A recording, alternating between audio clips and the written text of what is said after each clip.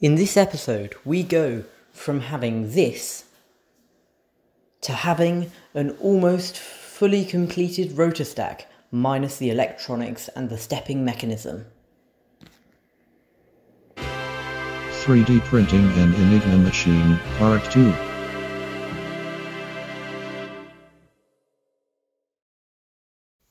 At the end of the last episode, I had created one rotor and designed most of the reflector for the Enigma machine. Since then, I have made considerable progress on the project. I decided that my main aim would be to build the base of the machine so that I would have something to attach the parts to. I found this piece of MDF wood, which I thought I would use for the base plate. The MDF wood on its own is too bendy and thin, so I decided that the best course of action was to cut it to size 3 times and glue the pieces together with lots of PVA glue. In order to do this, I collected up a few heavy books and every clamp I could find. And there we go. All I have to do now is wait for that to dry, and I'll probably leave it for 24 hours to be honest, just to make sure that that is extra firm. I think it served its purpose and there was no noticeable warping, which was what I had been trying to avoid. Overall, I was extremely happy with the strength and glossy finish the MDF provided, and it probably saved me several days of print time and warping problems had I tried to 3D print the base. Despite the many upsides, creating the base in this manner also had some drawbacks. The vertical connectors, which would have been precisely machined on a real Enigma machine, would instead have to be attached to the MDF securely and without flexing. And that was skirting around the issue of actually creating the connectors themselves. As far as I could see, there were 2 ways to create these. The first was by 3D printing them, and the second was by making them out of brackets I already had. I decided to try a mix of these methods, and so I first designed these connectors for the side pieces of the rotor stack to attach to, and then I made these 2 out of metal brackets for the plate which steps forward the rotors each time a key is pressed. In order to create this, I basically took the metal bracket, held it in a vise, and hammered it until it was flat. I have yet to try the metal brackets, but I fixed the 3D brackets to the base with some wood screws and was impressed with how securely it held together. Another part I produced this week was the lever arm, which allows the reflector to be moved in and out, locking the rotor stack in position, but also allowing it to be removed when the rotors need to be swapped out. So I've printed out this new piece, and it's the lever arm which goes on the side, and I explained this a bit in the last video, but effectively what happens is that you pull this around to this side and it pushes it out, and then that locks in the Enigma rotors, and when you push it back it will basically come in and out like that. So I've printed that, and it sort of works. The only issue is it seems a bit flimsy at the top here, and in fact actually it's almost breaking already. And so what I'm going to do is I'm going to thicken it, and you can see on the monitor I've already thickened it slightly compared to the model. And so I did thicken it, and while the result is far from perfect, it's good enough.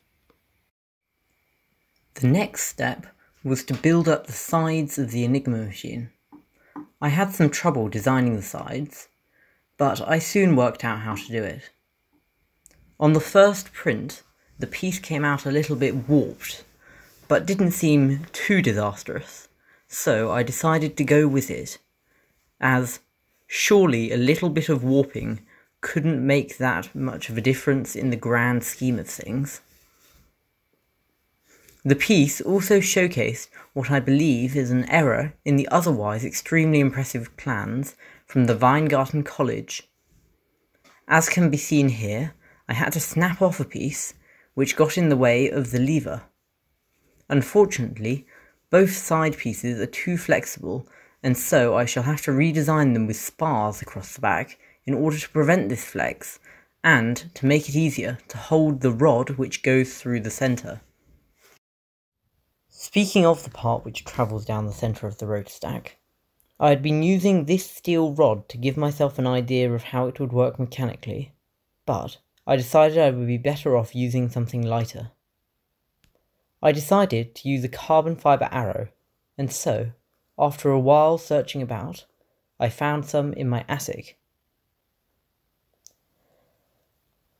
Rather conveniently, I discovered that the central inserts of the rotors fitted snugly around the arrows, allowing them to rotate freely without any movement in other axes, which was exactly how it was supposed to work. Now that I had built up the stand and had all of the pieces required to build up the rotor stack, I was missing the essential pieces, the two remaining rotors. This took considerably longer than I expected, as I got about halfway through printing the rotors when my printer began to malfunction. The issue was that the feeding mechanism, here, was chewing into the filament and flattening it so that it couldn't pass through this tube to the hot end. I believe that the reason this was happening is because I was printing too close to the bed, and so the feeding mechanism had to put more pressure on the filament so that it would actually extrude properly. Since I've increased the distance between my hot end and the bed, I have not had this issue, and I've been able to print fine. The symptoms of this problem are well showcased here. So, what I believe happened was I was printing too close to the bed for most of it, and then, when it got to this layer here, it actually got stuck on the flattened piece, while it was trying to pass through here, and then simply it could not push it through any further, and therefore just flattened it even more, making the problem even worse. So what I did to fix this problem was I basically unloaded and reloaded the filament. I also took the opportunity to remove any dust from around the extruder and to generally clean out the hot end. The final stage was assembly. As you can see, I have finished printing the remaining rotors, and I produced this rod for them to fit on.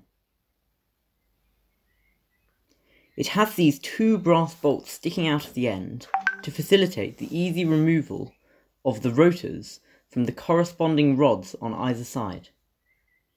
The main issue I have right now is that, as it is supported only at one end, there is nothing preventing this shaft from moving, and therefore the entire system from sagging.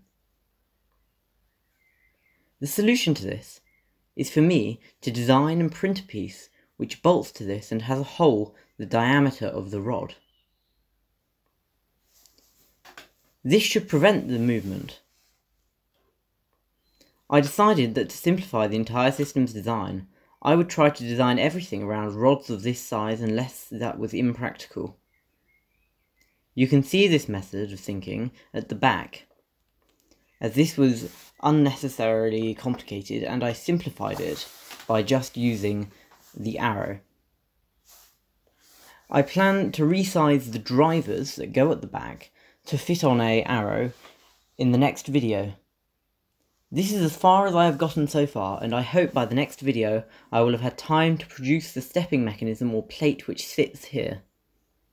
After I have done that, I will more seriously investigate the comparatively simple electronics of the build. In the meantime, I have a few more pieces to 3D print.